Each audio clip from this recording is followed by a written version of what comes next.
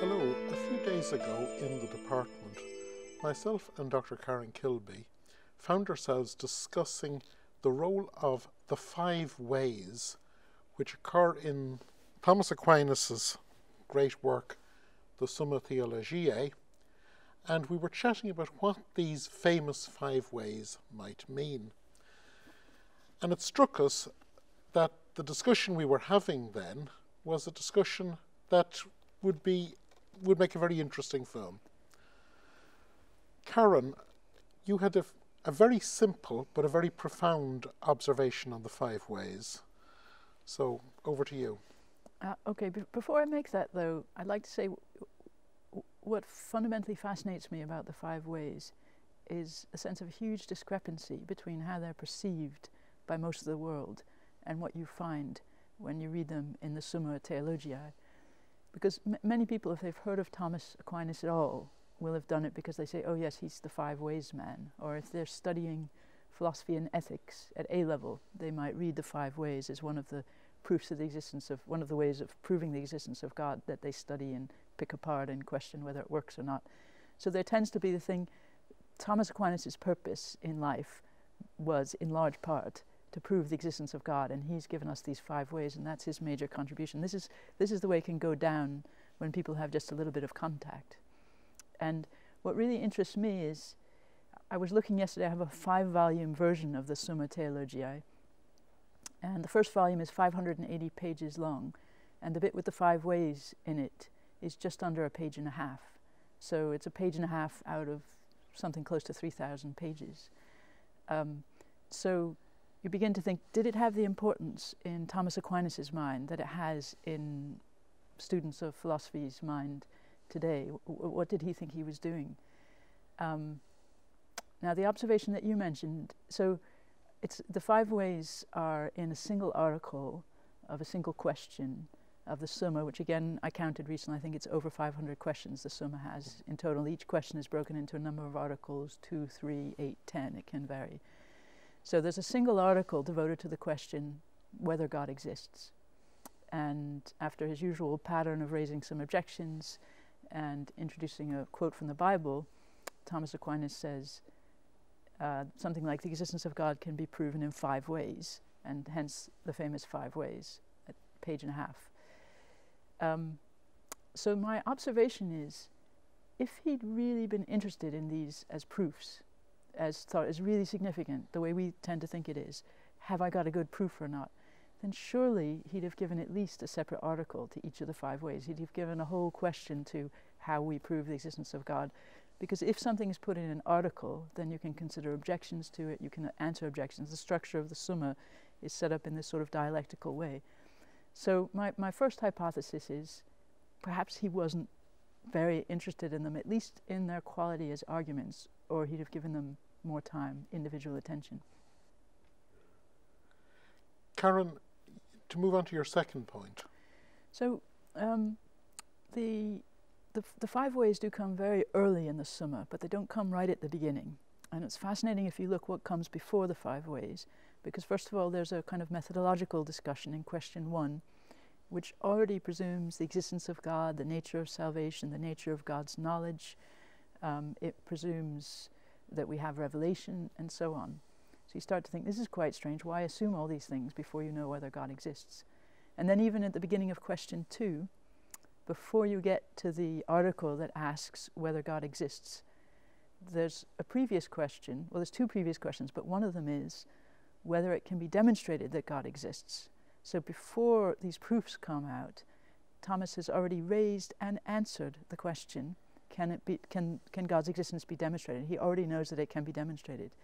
Now, to a modern perspective, this looks very strange. If you want to know whether something can be demonstrated, then you've got to demonstrate it. You don't know before you've done it that it can be demonstrated.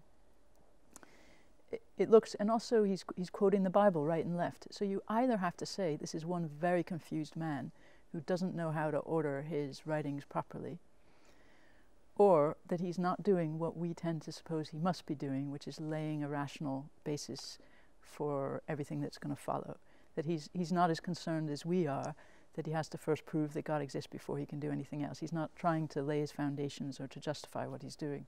So my own interpretation is quite simple, that what he's doing is he's asking, what is the status of our knowledge of God? Someone like Anselm thinks we have kind of necessary knowledge. We can know from first principle, we can sort of, the existence of God is undeniable, it's self-evident in Thomas's terms. And he raises that possibility, he says, no, not for us, it's not self-evident.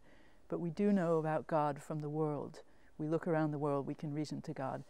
And that's, he's settled his position on that, and just as a kind of appendix, he says, well, if I say that we can, then what are the proofs? Okay, I'll give you a few examples of proofs.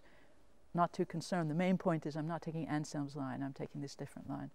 So I see the proofs as just gathering up some things that are around that everyone knows these are the kind of proofs that you use, and just for the sake of completeness, listing them after he's established that that's the way that one can know that God exists.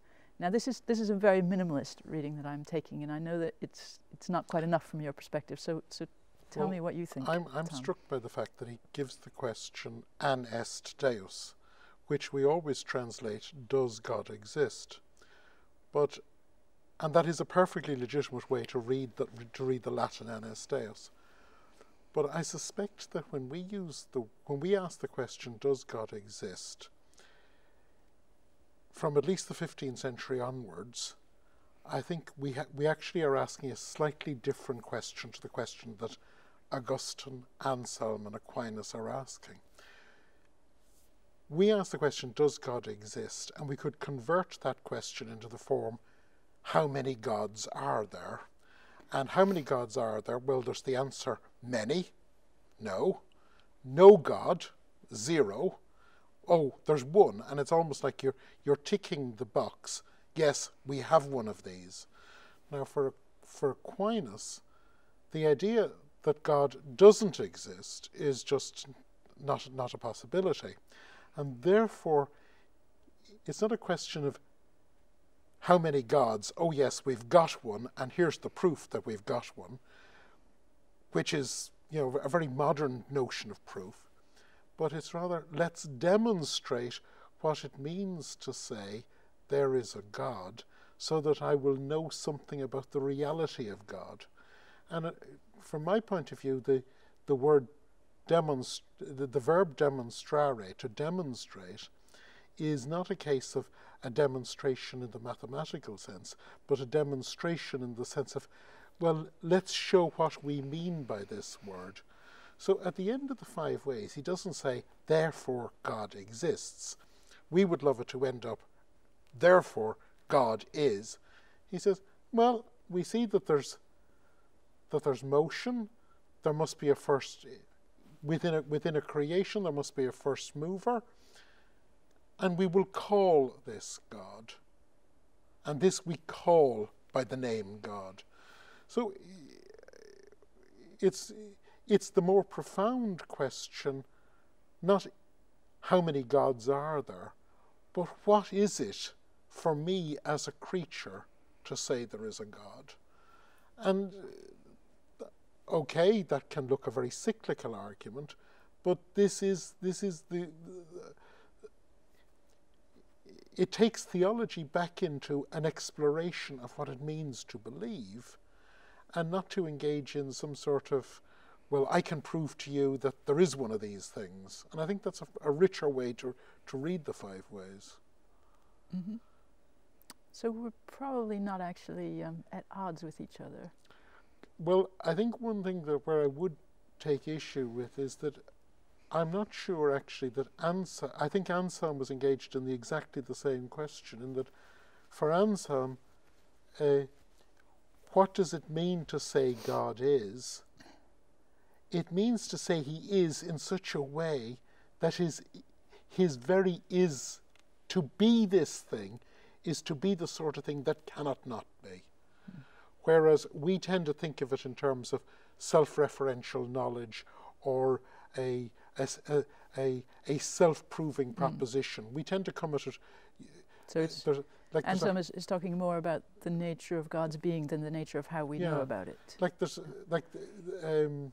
There's that story in Bertrand Russell that he goes down to the shop one day to buy a tin of tobacco, And while he's in buying a tin of tobacco, and he comes to philosophy and he comes to theology with his background on mathematics and logic. And suddenly he thinks, oh, maybe the ontological argument works. And he's very worried, and he's walking back, and suddenly he says he flicked the tin of tobacco in the air and caught it again and says, no, he sees the flaw in the argument again. Now that's the way you play with a demonstration in mathematics, where it's the closest a lot of people would come to it is sort of solving a Sudoku problem. Whereas for Anselm and for Aquinas, it's to explore what, given what we know about being, which is the utter finitude of our being, can we think of any way that we could think of a being that would have being in a different way? And if we could think of it in that way, for Anselm, well, imagine, let's think of a being that couldn't not be.